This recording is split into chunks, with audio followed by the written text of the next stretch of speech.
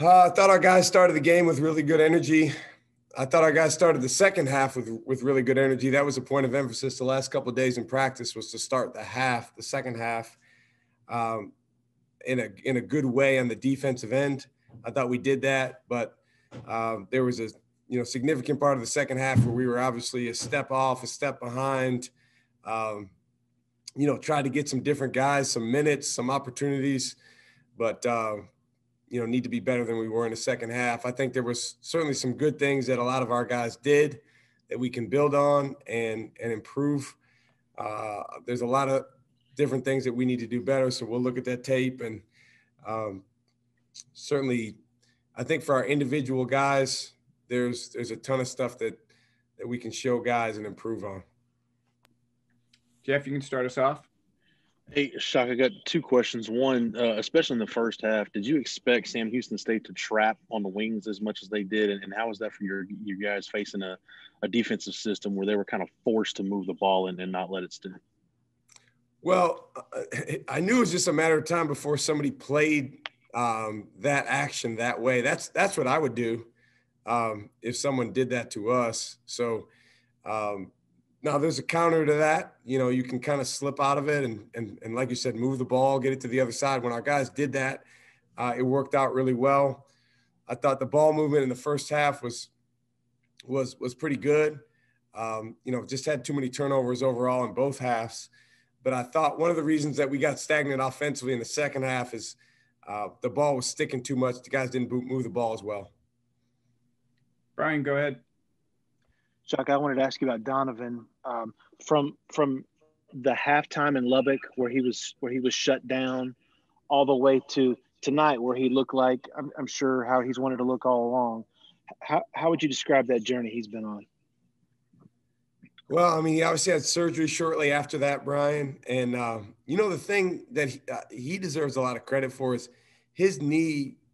He came in with some knee challenges. So, I mean, his whole freshman year, he did a really good job of just kind of battling through and, playing through some pain and some challenges. And then in that Tech game, I didn't know it at the time, but actually in warmups, he hurt his knee. If you remember, he missed a dunk in the first half of that game, and I thought he hurt it then, but he had already hurt it. And then at halftime, he and Leif, they said, he's not going to be able to go. So, it's been a long journey for him. He's done a heck of a job with his rehab. He's one of those guys. Sometimes you run into players that are just stubborn about wanting to kind of push the envelope and, go further than maybe the doctors want him to go at that point. That was definitely him. But, I give him a lot of credit for how hard he attacked it. Got cleared for live play right around when we started practice. Had to wear a brace. He didn't like the brace. That was kind of bothering him. So really the last 2-3 weeks is when he's, kind of been all the way back. And I don't know what he told you, but he'll probably tell you he's not 100% yet, but he's feeling a lot better and he's moving better. And as a quick follow-up to that, what do you envision his role kind of being? Everybody on this team has a kind of a role. What do you envision his? Well, he's a guy that can score, but we need him to first and foremost be solid on defense, use his length. He's got really good length and activity on defense, but then, the solid part is where we got to keep work with him, where he's got to keep getting better. And then on the offensive end, he's out there. Let's say he's out there with Matt or Courtney or Andrew, 2 out of the 3. He doesn't necessarily have to create a ton. He's just got to be ready to finish the play, like he did on that baseline cut where he caught it and drew the foul. And then he's got to be ready when the ball comes to him to make an open shot. That's something he spent a lot of time working on. And then, just from there, being as solid as he can. Dustin, go ahead. Yeah, Shaka, how do you approach talking to your guys about this one? On one hand, you're up by 27 with 11 minutes left, and then you're probably frustrated with the final 10-ish minutes of that game. How do you approach that conversation with these guys, knowing that you do have a lot of veterans? Well, I mean, the conversation is first and foremost, I think making sure the guys understand the things we did that we set out to do. Like I said, we had made a big deal out of starting the second half better than we have in some of our other games. We had made a big deal out of getting our hands on the basketball. We had 36 deflections, which is a terrific number, knowing that, for a good 8-10 minutes, we weren't as active and as good as we needed to be on defense. Our goal is always 32.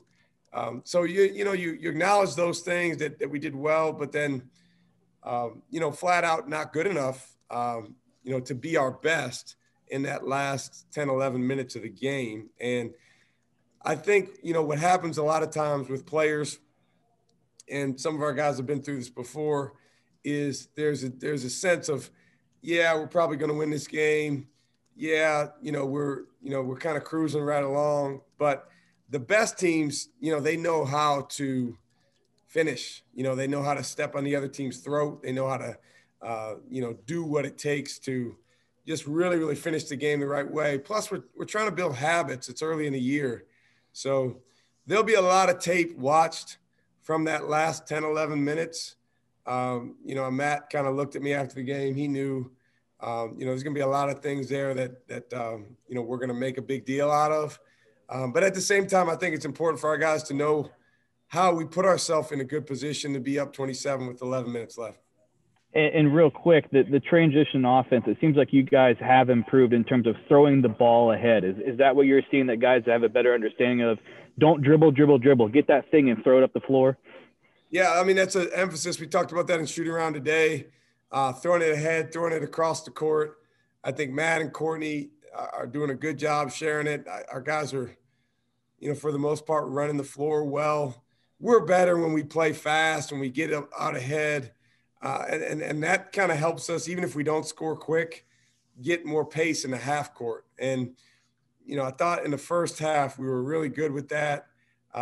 Second half we got bogged down, and that's why we didn't score as much.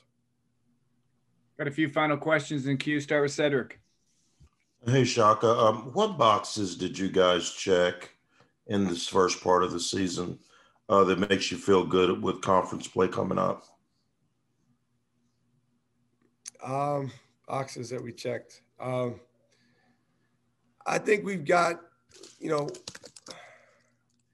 we have some experience, Cedric, being a very, very good defensive team. Have some experience in quite a few stretches where we've set our mind to saying, okay, we're going to defend these guys. We're going to be active. We're going to get our hands on the basketball. But we haven't checked the box of doing that all the time.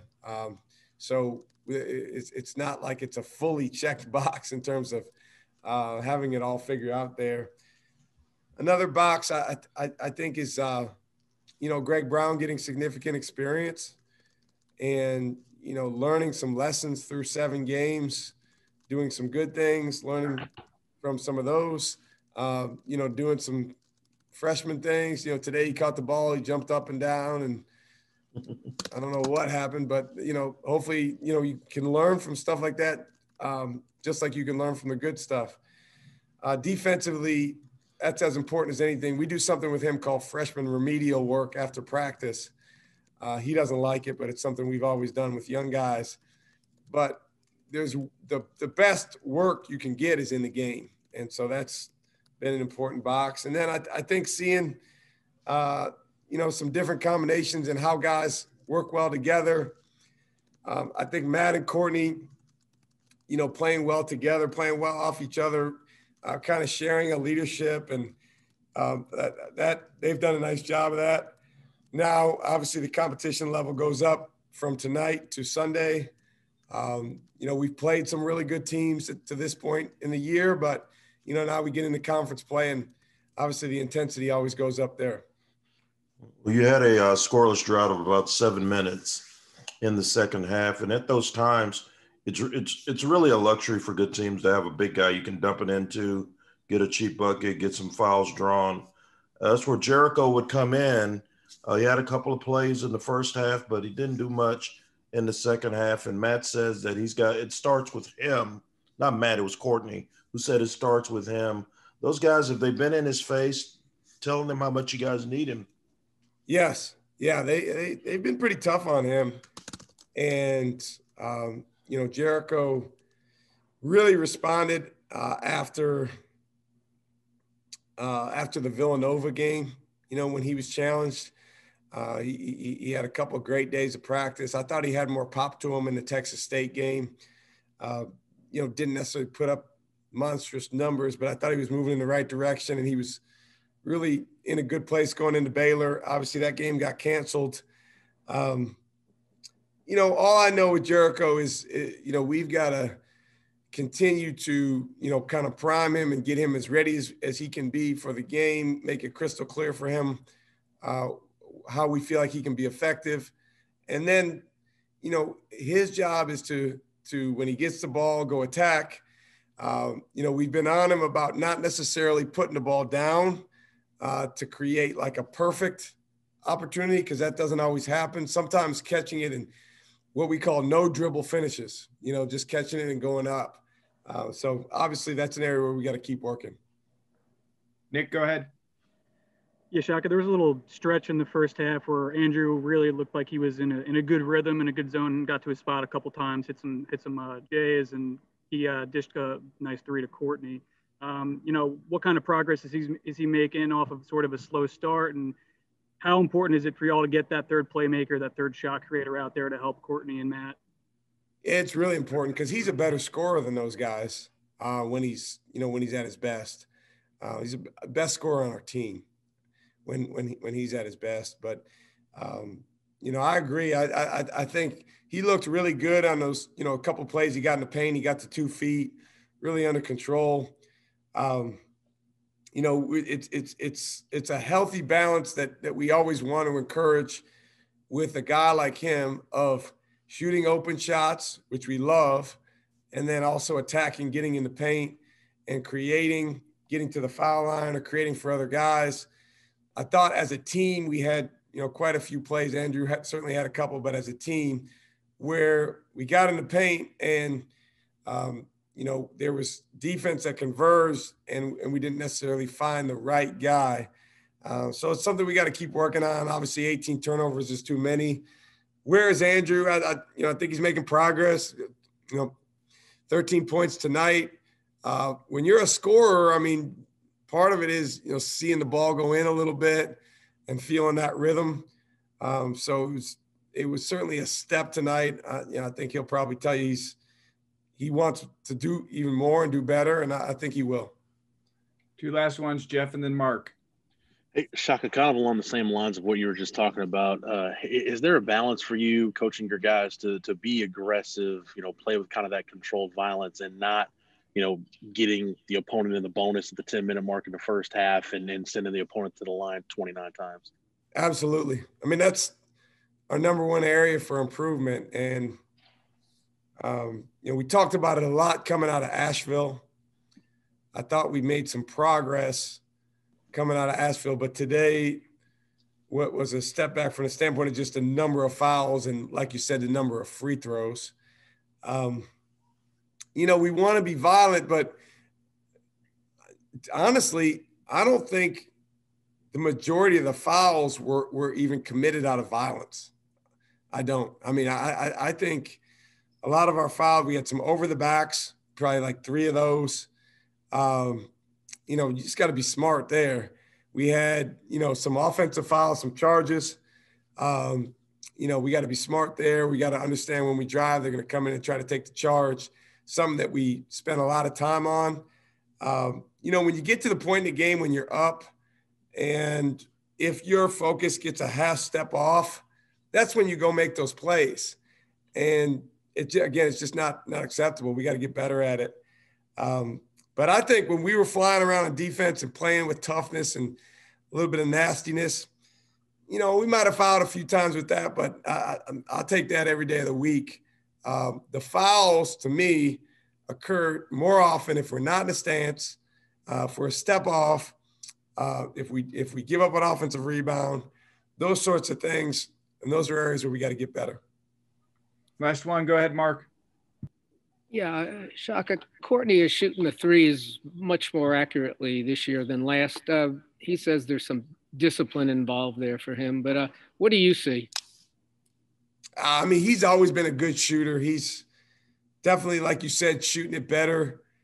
You know, Mark, we were on him last year about stepping into his shot left, right, because really statistically, if you take his freshman and his sophomore year, on just the shots he's taken where he steps in left foot, then right foot, he's really shot it well, like 45%.